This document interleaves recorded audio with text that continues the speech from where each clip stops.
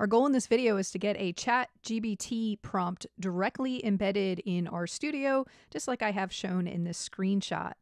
The way we're going to do this is via a R package called chattr. Step one in this process is getting a API key for the OpenAI services. This is what's going to allow us to communicate with ChatGPT.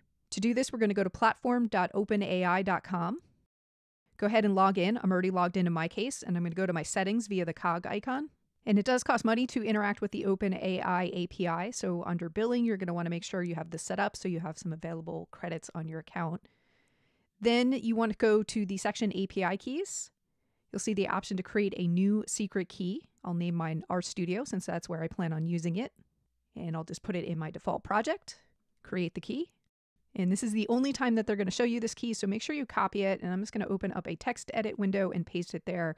I'm going to need this in a moment. And an API key is just like a password, so you want to keep it secret. In my case, obviously, I'm compromising it by showing it in this video, but this is just for the purposes of this demo, and I will be deleting this key after I finish recording the video. With our key created, we're done at the OpenAI site. So going back to the notes, there are a few commands we're going to run in RStudio to get everything set up. So I'm going to copy these commands and let's bring them into RStudio and walk through them one by one.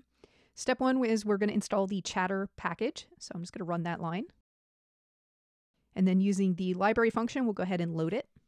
From our packages on the right, we can see that it is installed and loaded. And the first function we're going to utilize from this package is chattr use, where we're going to indicate which AI model we want to use. For this demo, I'm going to use GPT-4, but if you check out the link that I included with the code, you can see other models that are available.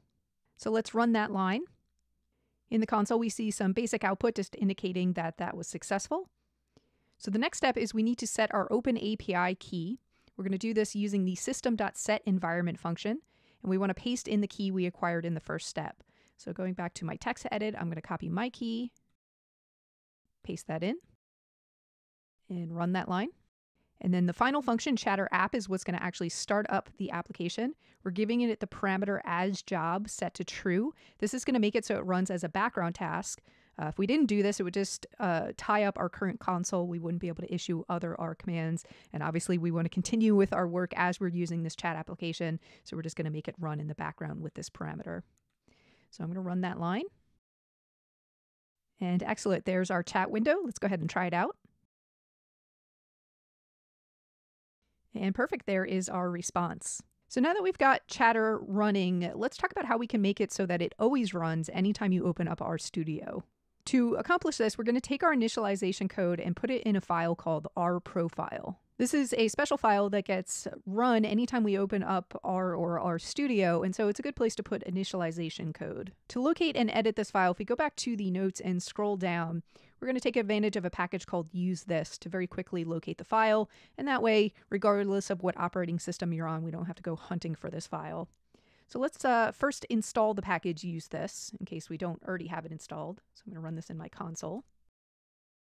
And then going back to the notes, the command we're going to run is useThis edit rprofile. And you can see that opened up my .rprofile file, which is currently blank. You might have some existing code in here. And I also get some output telling me where this file is actually located. So now that rprofile is open, let's add the necessary code to it. Once again, we'll go back to the notes. And what I have is some code that looks very similar to when we manually started chattr, but I did wrap it in a setHook function that's going to make sure that RStudio is initialized, and there's also a brief 2-second pause that's going to occur before we try to load chattr. Without this additional code, there would be an error produced when you first load RStudio, because essentially it's going to try to initialize the chattr application before RStudio is completely initialized itself. So we want to avoid that in this context. So let's copy this reworked version, paste it into our profile. Once again, we need to put in our API key. So I'll just grab that from my manual example. Save my changes. I'll go ahead and get rid of this temporary file since we won't need to manually invoke chattr anymore. And let's test it out. I'm going to quit RStudio. Because I currently have chattr running in the background, it is going to ask me just to terminate that job before RStudio quits. So we'll go ahead and OK that.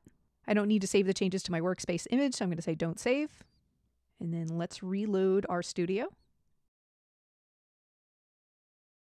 And perfect, we could see the background job was started up with chattr. And once again, we have access to the ChatGPT interface here in our viewer pane.